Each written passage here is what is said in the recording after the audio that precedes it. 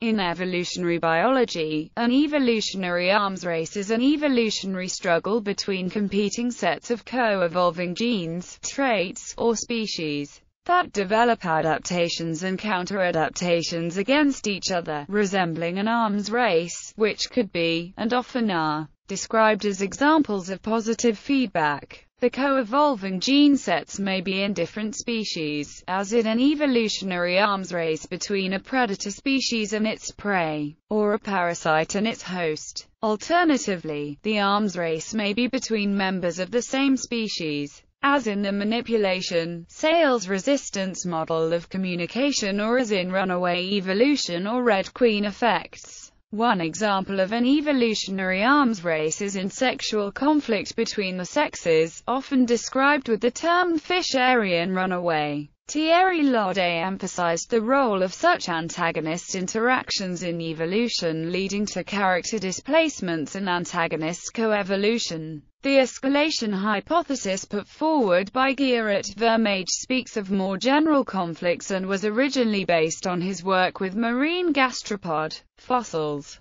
Coevolution itself is not necessarily an arms race. For example, mutualism may drive cooperative adaptations in a pair of species. This is the case with certain flowers' ultraviolet color patterns, whose function is to guide bees to the center of the flower and promote pollination. Coevolution is also interspecific by definition. It excludes intraspecific arms races such as sexual conflict. Evolutionary arms races can even be displayed between humans and microorganisms, where medical researchers make antibiotics, and microorganisms evolve into new strains that are more resistant. Evolutionary arms races often evolve when a trait is only beneficial compared to the population. For instance, if a tree has a mutation making it taller, it will have an advantage due to more sunlight. But as soon as other trees reach the same height, it loses that advantage. As soon as a taller tree appears, it has the advantage. In this example, the nearest peak of the evolutionary landscape moves as the population approaches it.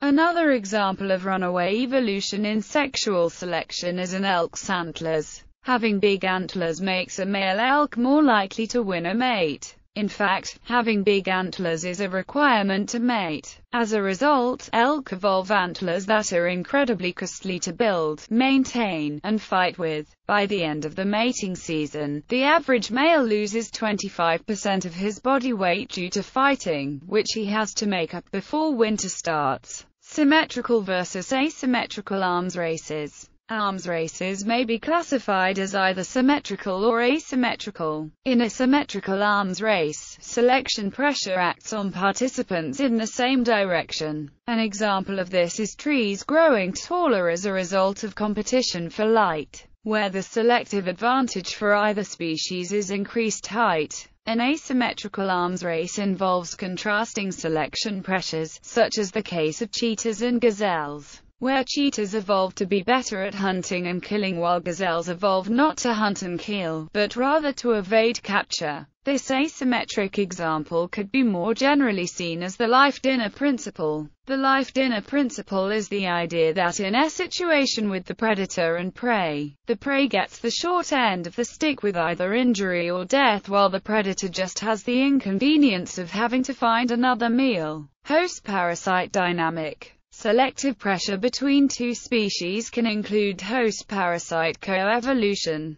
This antagonistic relationship leads to the necessity for the pathogen to have the best virulent alleles to infect the organism and for the host to have the best resistant alleles to survive parasitism. As a consequence, allele frequencies vary through time depending on the size of virulent and resistant populations and generation time, where some genotypes are preferentially selected thanks to the individual fitness gain. Genetic change accumulation in both population explains a constant adaptation to have lower fitness costs and avoid extinction in accordance with the Red Queen's hypothesis suggested by Lee Van Valen in 1973. Examples: The Phytophthora infestans Bincher potato interaction. The Bincher potato is derived from a cross between Munstersen and Fransen potato species. It was created in Netherlands and now is mainly cultivated in the north of France and Belgium. The omycete Phytophthora infestans is responsible for the potato blight, in particular during the European famine in 1840. Zoospores are liberated by Zoosporiangia, provided from a mycelium and brought by rain or wind before infecting tubers and leaves. Black colors appear on the plant because of the infection of its cellular system necessary for the multiplication of the omycete infectious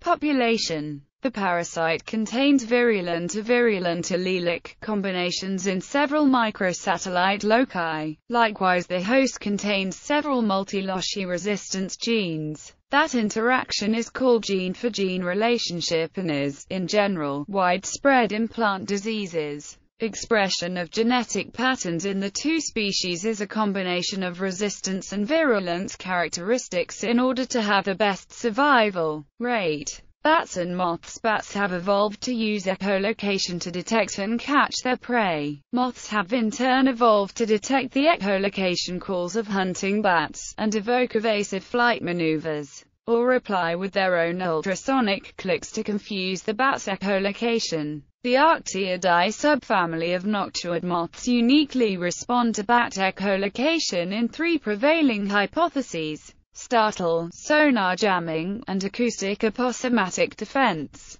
These differences depend on specific environmental settings and the type of echolocation call. However, these hypotheses are not mutually exclusive and can be used by the same moth for defense. The different defense mechanisms have been shown to be directly responsive to bat echolocation through sympathy studies. In places with spatial or temporal isolation between bats and their prey, the moth species' hearing mechanism tends to regress. Fuller al. compared advent of an endemic noctiid moth species in a bat-free habitat to ultrasound and found that all of the adventive species reacted to the ultrasound by slowing their flight times, while only one of the endemic species reacted to the ultrasound signal, indicating a loss of hearing over time in the endemic population. However, the degree of loss or regression depends on the amount of evolutionary time and whether or not the moth species has developed secondary uses for hearing. Some bats are known to use clicks at frequencies above or below moths' hearing ranges. This is known as the allotonic frequency hypothesis. It argues that the auditory systems in moths have driven their bat predators to use higher or lower frequency echolocation to circumvent the moth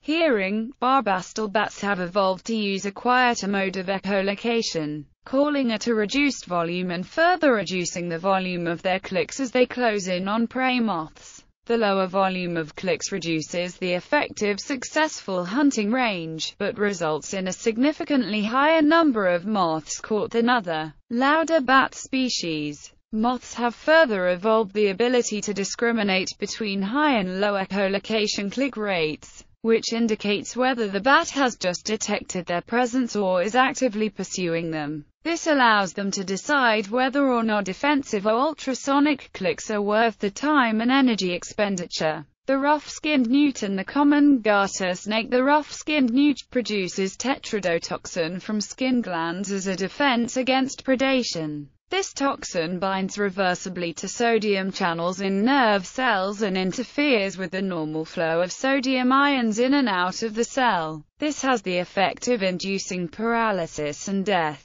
Throughout much of the newt's range, the common garter snake has been observed to exhibit resistance to the tetrodotoxin produced in its skin. While in principle the toxin binds to a tube-shaped protein that acts as a sodium channel in the snake's nerve cells, researchers have identified a genetic disposition in several snake populations where the protein is configured in such a way as to hamper or prevent binding of the toxin. In each of these populations, the snakes exhibit resistance to the toxin and successfully prey upon the newts. The mutations in the snake's genes that conferred resistance to the toxin have resulted in a selective pressure that favors newts that produce more potent levels of toxin. Increases in newt toxicity then apply a selective pressure favoring snakes with mutations conferring even greater resistance. This evolutionary arms race has resulted in the newts producing levels of toxin far in excess of what is needed to kill any other conceivable predator. Toxin-resistant garter snakes are the only known animals today that can eat a rough-skinned newt and survive. The interactions between garter snakes and newts have been studied to understand the coevolution between the two species.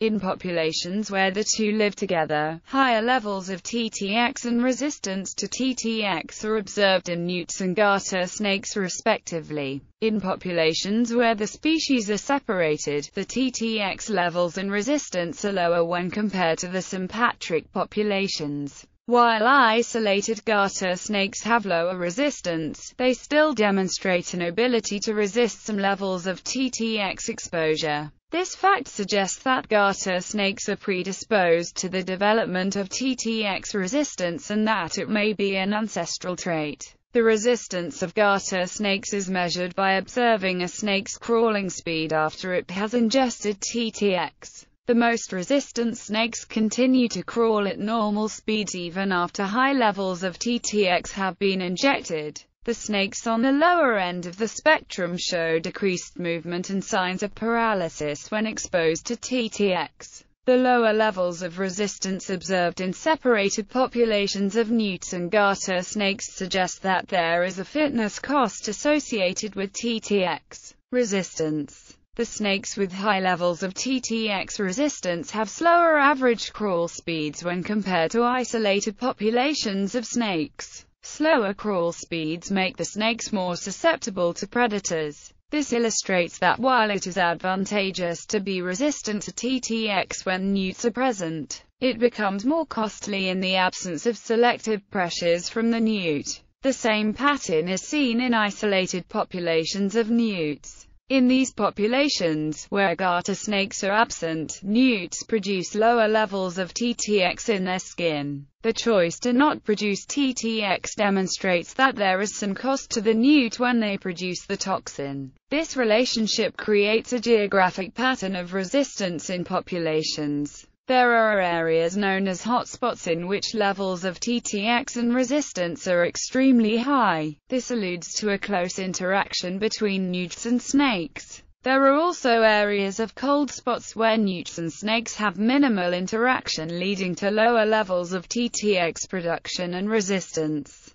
Predator whelk and the hard-shelled bivalve prey. The whelk predators use their own shell to open the shell of their prey, oftentimes breaking both shells of the predator and prey in the process. This led to the fitness of larger shelled prey to be higher and then more selected for through generations. However, the predator's population selected for those whom were more efficient at opening the larger shelled prey. This example is an excellent example of asymmetrical arms race because while the prey is evolving a physical trait, the predators are adapting in a much different way. Floodplain death adders and separate species of frogs. Phillips and Shine did a study with the chemical defenses of toxic frogs in response to a snake predator, the floodplain death adders. These snakes eat three types of frogs, one non-toxic, one producing mucus when taken by the predator, and the highly toxic frogs. However, the snakes have also found if they wait to consume their toxic prey, the potency decreases.